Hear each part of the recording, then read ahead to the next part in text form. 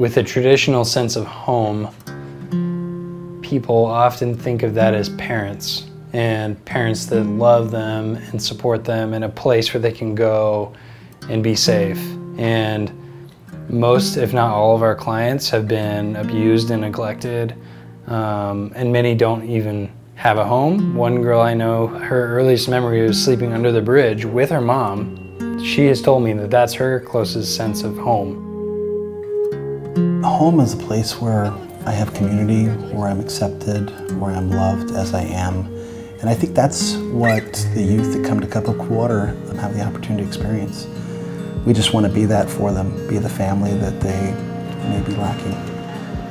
I don't know, like home for me growing up was a tampered word because I grew up in a lot of dysfunction. I don't think people really see it like this, but many of the youth that are in here, they're just like our own kids. They are, in many ways, I would say, the orphans of our society. And they just need family to love them. Come on in, guys. Once they're able to have trusting relationships that they can count on, it's amazing what they can accomplish. When me and my boyfriend were out sleeping by the library for like 3 months straight, every day we were here as soon as it opened, and because there was just nowhere else for us to go inside except for the library, but the library, they don't let you take a shower. There's none of that at the library. The definition to Cup to me is they have a greater sense of community. Every day there's just a safe spot to go to and get some food, water, clothes, socks, take a shower. Home for me is Spokane. Cup of Cool Water saved me, even when I was already, already drowned at that point. I mean, this is honestly out of any church, place, Cup of Cool Water is where I have seen the truest Christianity out of anywhere I've been. Of true Christianity, to be truly unconditionally loving no matter what. Father, we thank you for the evening ahead of us. We thank you for the young people lined up outside right now. We thank you for the abundance of volunteers tonight and for food and just an answer to prayer. We thank you for the time ahead of us, and we pray these things in your Son's holy name. Amen. Amen. All right.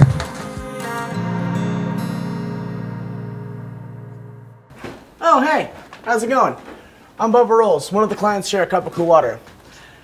My time here has actually been pretty fun. I'm going to give you a rundown of what Cup of Cool Water is.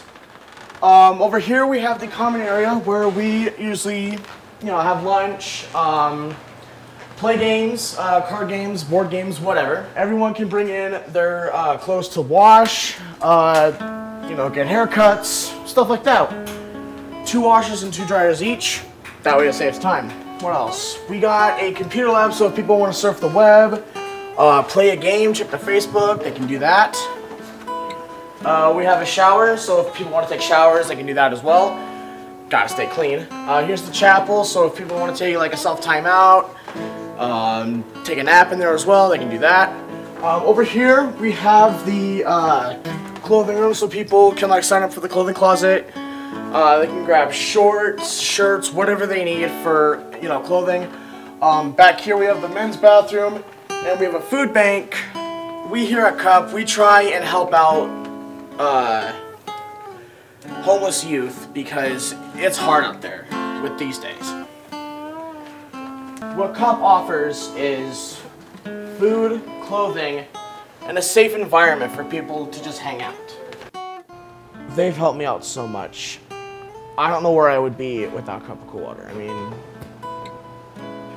it's like a second home to me. They've always been able to talk to me, been able to open my eyes.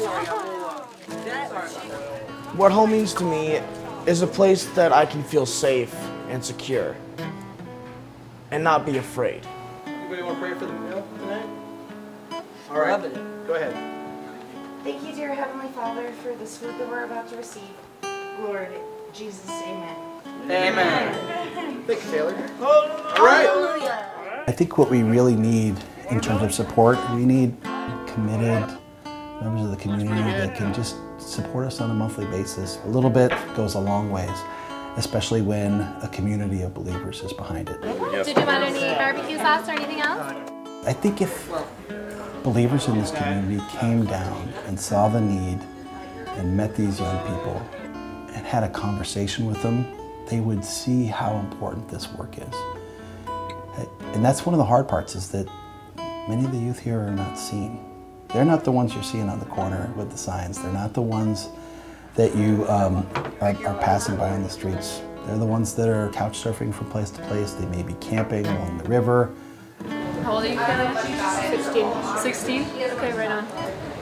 And what about you, James? 18. When someone can experience love here, the relationship can be enough for them to, when that moment comes and they're like, okay, now I do want to get clean. When they think, okay, well, who can help me get clean? Cup of Cool Water comes to mind. Or, okay, I'm ready to not be homeless anymore. I don't know how to do that. Okay, so I think that's where a lot of the transformation happens, and a sense of home that's built. We know that God's going to continue to provide for us as a ministry, but there are a lot of needs that we haven't yet been able to address. We have a mentoring program that we'd like to expand into job training. We have this great drop-in facility that has the potential for even providing overnight shelter if we had the funding to accommodate that. So there are a lot of needs and a lot of ways that we'd like to grow the organization to better serve youth in our city. But we're reliant on our donors to really make that happen. They're a part of this just as much as we are.